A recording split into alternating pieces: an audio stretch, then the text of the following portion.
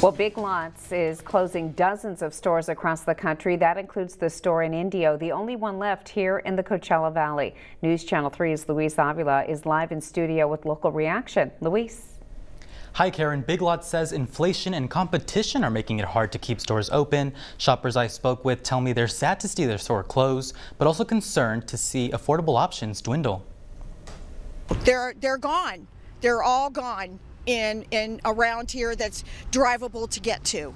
So I don't know what I'm going to do. This Big Lots in Indio is covered with sale signs, but it's not to make room for more merchandise. The store is set to close its doors, and some residents aren't happy. This bag of coffee is $5.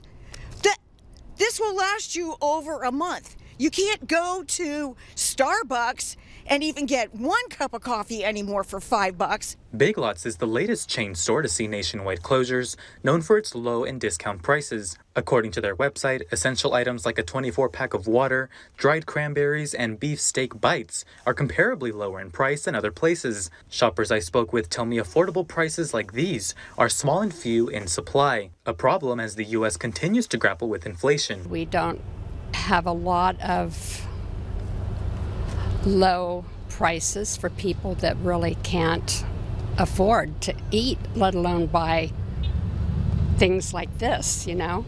According to the National Bureau of Economic Research, prices have surged 20.8% since 2020. This can be especially worrisome for low-income people and families. It does help in like those who are low-income, and even myself. A lot of families do come and shop here. They do, and it's very beneficial. And other shoppers are concerned about what could happen if stores like this continue to close. And I think of my grandkids that are, you know, in their 20s. It's getting out of most everyone's reach, let alone young people today.